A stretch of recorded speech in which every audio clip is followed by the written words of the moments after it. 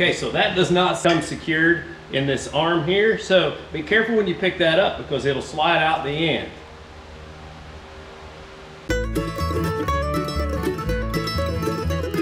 So gather up those tools, 24 mil socket, a 22 mil socket, your impact wrench and ratchet. You'll need a 14 millimeter socket, 14 millimeter wrench, and then I didn't have the corresponding metric wrenches that you would need, the 22 and the 24. So I used a 7/8 and a 15/16 wrench, and those work just fine. So that's all you need to put this together. Now, these are actually a little bit hard to get. I had to check with 3 different stores to find one in stock, but I finally found one that came in on today's truck. Comes in 2 boxes, and you can haul it in a car. Comes in 2 separate boxes, but you better get some help loading that one because it's pretty heavy.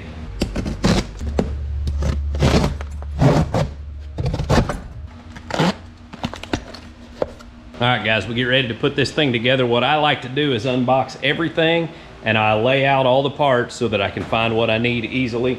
Put my bolts kind of in size order so that I know where to find those. And actually in the manual of this one, it comes with a nice neat little chart here because there are singles of different lengths of bolts that go in different places. So if you want to match them up and make sure you're using the right bolt in the right location, you start there on page 4 and it tells you what size is which so that you can follow the instructions and go through. So the first thing we're going to do is get this main plate, this triangle frame here, and we'll bolt the casters on it. Now, you have 6 casters, and 4 of them are large and 2 are small. So be sure you follow the instructions and put the right ones in the right place. You're going to need a 14 millimeter wrench and socket to put the casters on. You're going to need, for the biggest bolts, a 24 millimeter socket. And I'm kind of, I don't have a complete tool set hanging on my wall here, so I didn't have a metric 24 wrench, but I have a 15/16 which will fit the bolts for standard. So we've got all our tools kind of laid out and ready to roll, so let's get this thing put together and see how this goes. So a large caster goes on this long beam in the back, and the way you're going to do this is put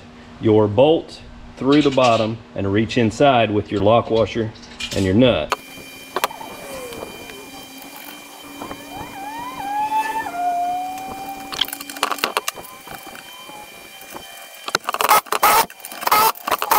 Now we can do the other side.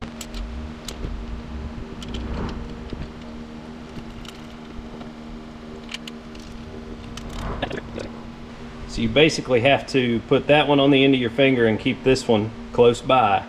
Fish it up onto the bolt and hold it in while you wiggle this one down there and hold it up against the bolt, and then spin it from the top to tighten it down. So those large casters on the back are a nightmare to get on because you can't get your hand back inside the pipe to hold the lock washer and the nut onto the bolt. But I did finally get them, so now these front ones should be a piece of cake because you've got a cutaway right here where your legs fold up. So we'll put the small casters on right there. All right, now there is a clear discrepancy in the instructions, and by looking at the pictures on here and the way that it describes the large and the small caster bolts. So I'm going to make this simple for you. The large casters use the large caster bolts that are a 14 millimeter hex head. The small casters, which you have 2 of here, are going to use the Phillips head bolts. And the reason for that is, if you look at how this is made, it is countersunk right here for this Phillips bolt to go down inside. That way when you fold up, or when you fold down your legs, they lay flat in the little valley here that's made for them.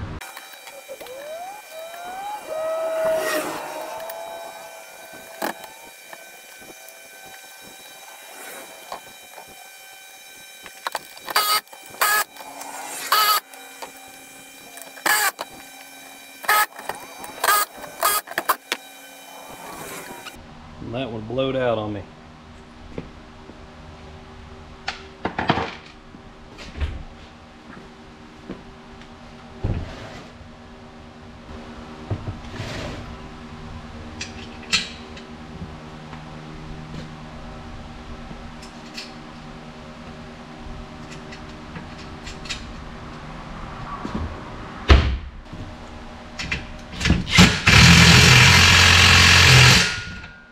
And I just happened to have a carriage bolt on hand that fit, so that worked out just right. You saw that in real time. All right, on to the next.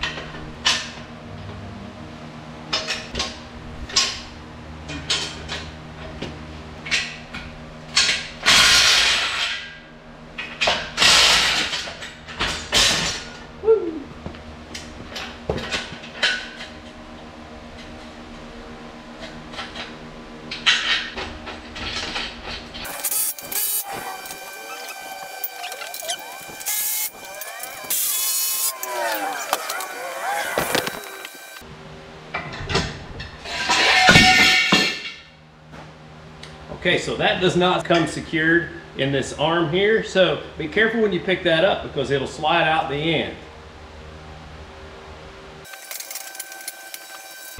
By the way, I'll also say that the instructions say on every one of these big bolts to put a lock washer, and a nut. But there were no big lock washers in this whole thing, just washers and nuts. So I'm gonna have to keep an eye on this. If things start loosening up, I'm gonna have to go pick up some lock washers and change all these out. So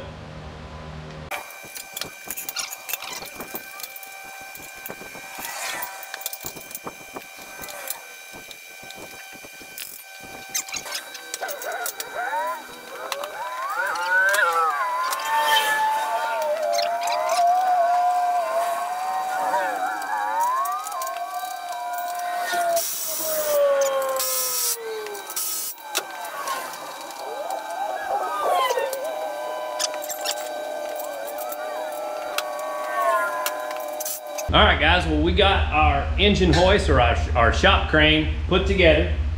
This is a 1-ton deal, and we're getting ready to pull a motor that's like 300 pounds, so I got the boom extended all the way out, and I've got it ready to go, but I'm not going to do that work without my son here. In fact, I'm probably not going to be involved in it at all because I think he's off work tomorrow, so he'll probably have this one pulled and the other one set in by the time I get home from work.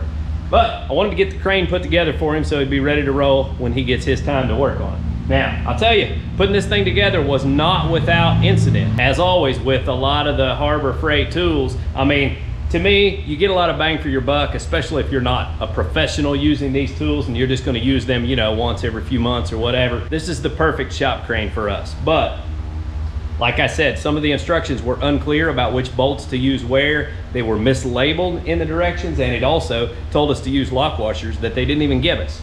But, you know, all in all, it's a pretty simple job. It took me about an hour, and that's mainly because my sausage fingers wouldn't fit back inside those square tubes to hold the washer and the nut in place so I could tighten them down. But aside from that, really straightforward. Make sure you keep an eye on our content. We'll be putting this thing to use. I'll give you an update on how this goes with the engine. If I can get him to film a little bit while I'm not home, I may even throw a little bit of that footage in here at the end. But hope you guys enjoyed the video. Maybe get you prepared to put together your own shop crane from Harbor Freight. Gather up those tools, 24 mil socket, a 22 mil socket, your impact wrench and ratchet. You'll need a 14 millimeter socket, 14 millimeter wrench, and then I didn't have the corresponding metric wrenches that you would need, the 22 and the 24. So I used a 7/8 and a 15/16 wrench, and those work just fine. So that's all you need to put this together. Super simple job. Hope you guys enjoyed the video. Y'all have a good day.